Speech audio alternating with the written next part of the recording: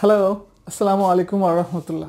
হিন্দু ভাইদের প্রতি রইল নমস্কার। Welcome to Nasirs Club. This is Nasir before you and today we are going to learn it's all about relative adverb. So let's get started today's class. প্রিয় বন্ধুগণ, আজকে আমরা শিখতে চলেছি হাউ এর ব্যবহার।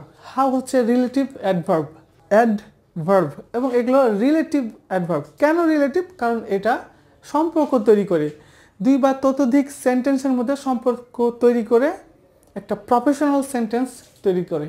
সো আমরা এখানে যেটা দেখতে চলেছি সেটা হচ্ছে একটি স্বাধীন বাক্য, সেটা হচ্ছে দ্যাটস মানে দ্যাট ইজ অথবা this is. So this is মানে এটা হয়, দ্যাট ইজ মানে ওটা বা সেটা হয় বা যা হয় বা যেটা হয়। এগুলো হচ্ছে সবগুলো প্রায় কাছাকাছি, দ্যাটের অনেকগুলো অর্থ রয়েছে। আর দিস মানে তো এটা এটা হয়। সো আমরা এখানে শিখব দিস ইজ হাউ, মানে দিস ইজ এটাই, হাউ মানে যেভাবে। এখানে হাউ মানে কিভাবে না, যেভাবে। যেভাবে এই বাক্যের অর্থ এ কারণেই হচ্ছে কারণ এটা দুইটি সেন্টেন্সকে কী করছে, কানেক্ট করছে এবং কানেক্ট করে একটি প্রফেশনাল অ্যাডভান্স লেভেলের স্ট্রাকচার তৈরি করে অ্যাডভান্স লেভেলের বাক্য বানাচ্ছে। সো এখানে দিস ইজ হচ্ছে মেন, হচ্ছে আমাদের একটি সেন্টেন্স, একটা স্বাধীন সেন্টেন্স। দিস ইজ এখানে আমি অ্যাপোস্ট্রফি দিয়ে রেখেছি, কারণ যদি সংক্ষেপ করি তখন বারবার এস এস এটা হয় না, এটা সিস্টেমে নেই, তাই অ্যাপোস্ট্রফি দেওয়া যেতে পারে, অথবা দিস ইজ আমরা আলাদাও রাখতে পারি। আর ওপরে দ্যাটস এটা সংক্ষেপ করেছি। সো আমরা এখানে দিস ইজ হাউ এই স্ট্রাকচার নিয়ে কাজ করব। আর হাউ এখানে যার অর্থ হচ্ছে যেভাবে। হাউ মানে কিভাবে আমরা জানি, তবে হাউ মানে কিভাবে তখনই এটা প্রযোজ্য যখন কোয়েশ্চেন করব, যখন শুরুতে বসবে, একটা সেন্টেন্সের স্টার্টিংয়ে বসবে। এখানে হাউটা ভিতরে বসেছে, মানে দিস ইজ এটা হচ্ছে একটা সেন্টেন্স, আর এইদিকে আই অ্যাম এটা হচ্ছে একটি সেন্টেন্স। সো দুইটা আলাদা আলাদা হচ্ছে বাক্য, যার কারণে দুইটা বাক্যকে এক করছে এই হাউ দিয়ে। আর এই এক করাটাই হচ্ছে রিলেট করছে, সম্পর্ক তৈরি করছে, তাই না? যে আমরা যেমন বলি না যে রিলেটিভ, সে আমার রিলেটিভ মানে সে আমার আত্মীয়, মানে সম্পর্কের বন্ধনে যে রয়েছে। সো এটা আমাদের relative adverb. So this is how এটাই যেভাবে আই অ্যাম। সো এটা কখন ইউজ করি? ধরো যে আমি কোনো একটা কাজ করি, ওই কাজের সাথে আমি অভ্যস্ত, বা আমি যেভাবে ভাবি, যেভাবে খাই, যেভাবে ঘুমাই, যেভাবে ভিডিও বানাই, যেভাবে আমি এই যে তোমাদের সাথে কথা বলি বা তাকাই, এই যে যতগুলো আমার মানে বৈশিষ্ট্য রয়েছে, এগুলো তো আমি মানে আমার মতো করেই আমি করি, তাই না? সো আমার এই কথাগুলো বা এই আচরণগুলো অনেকের কাছে খারাপ লাগতে পারে, অনেকে দ্বিমত পোষণ করতেই পারে। সো আমাকে যখন কেউ দ্বিমত পোষণ করবে বা ভিন্নভাবে আমাকে ক্রিটিসাইজ করবে বা অন্য কোনো কিছু করবে বা সমালোচনা করবে, যাই হোক না কেন, ঠিক সেই মুহূর্তে সেই ক্ষেত্রেই আমি বলতে পারি this is how I am. হয়তো তুমি বলছো যে ভাইয়া আপনার ভিডিওর শুরুতে আপনি বলেন যে dear brothers and sisters, brothers and sisters, এটা তো হওয়ার কথা। যেমন তুমি আমাকে বলতে পারো যে ভাইয়া আপনি ভিডিওর শেষে, মানে সকল ভিডিওর শেষে আপনি স্যালুট দেন এভাবে। সো এটা কেন করেন? এই কথাটা যদি তুমি আমাকে বলো, তাহলে আমি তোমাকে বলবো যে this is how I am. This is মানে এটাই যেমনটা আমি, মানে যেমনটা আমি বলি। ধরো যে কোনো একটা ঘটনা সম্বন্ধে কেউ বিবৃতি দিচ্ছে যে নাসির এটা, নাসির ওটা, নাসির খারাপ, নাসির ভালো, নাসির মানুষের উপকার করে, নাসির কিছু একটা করে। সো কেউ যখন কিছু বলছে তার আনসারে তখন আমি বলছি ইয়াস দিস ইজ হাউ আম, মানে এটাই যেমনটা আমি। এরপরে আরও কিছু সেন্টেন্স দেখলে আমরা ক্লিয়ার হয়ে যাব। This is how the things look like. এটা অনেক সুন্দর একটি নেটিভ প্যাটার্ন যেটা আমরা ইউজ করি, যেটা most used in the world. So this is how the things look like, এটা হচ্ছে যে দিস ইজ এটাই যেমনটি, থিংস মানে সিচুয়েশান, পরিস্থিতি, অনেক কিছুই বোঝায়। থিংস বলতে এখানে জিনিস না, কিন্তু থিংস লুক লাইক মানে বিষয়টা। থিংস বলতে এখানে আসলে বিষয়কে ইন্ডিকেট করা হয়েছে, জিনিস বা কোনো কিছু, জামা কাপড় এরকম কিছু নয়। So this is how the things মানে দিস ইজ এটা যেমনটা, যেমনটা বা যে বিষয়টা, মানে থিং মানে বিষয়টা দেখায়, এখানে দেখায় বিষয় কিন্তু কাউকে দেখে না, দেখায়।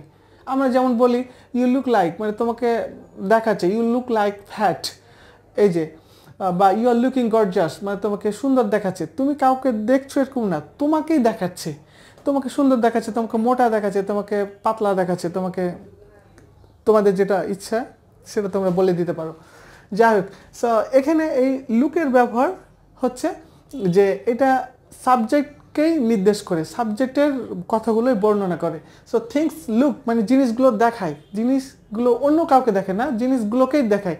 এটা আমরা হচ্ছে যখন জিনিসগুলো তার নিজেকে দেখায়, নিজের বর্ণনা করে, রাইট, তখন এটা মোস্টলি এটা হয় ইন্ট্রানজিটিভ ভার্ব।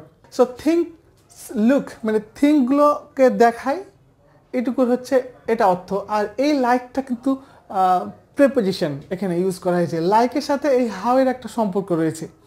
আসলে আমাদের এই হাউ এর সাথেই কিন্তু আমাদের এই পুরো সেন্টেন্সটা কাভার করবে, হাউকে নিয়েই কিন্তু সেন্টেন্সটা কাভার করবে, যদিও বা আমি ওইটাকে এই দিকে রেখেছি।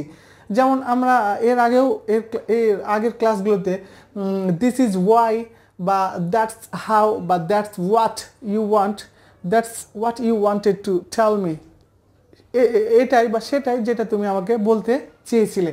সো এখানে যতগুলো রিলেটিভ প্রোনাউন বা অ্যাডভার্ব যেটাই বসুক না কেন, আসলে এইটার সাথে এই গ্রুপের একসাথে এক্সপ্রেশনটা হবে। ব্যাপারটা এমন না যে this is how things look like, এভাবে হয় না, বা দ্যাটস হাউ বা দ্যাটস হোয়াট আই ডিড, এভাবে হয় না। এটার জন্য এই বিষয়টা বোঝার জন্য অবশ্যই তোমাদের আমার ফোনেটিক্স ক্লাসগুলো দেখতে হবে। ফোনেটিক্স ক্লাসে কীভাবে চাঙ্কিং করে কথা বলি, রাইট? সো এখানে এটা নিয়ে ব্যাখ্যা করছি না, এটা আমরা অন্যান্য ক্লাসগুলোতে অলরেডি ব্যাখ্যা করে দিয়েছি।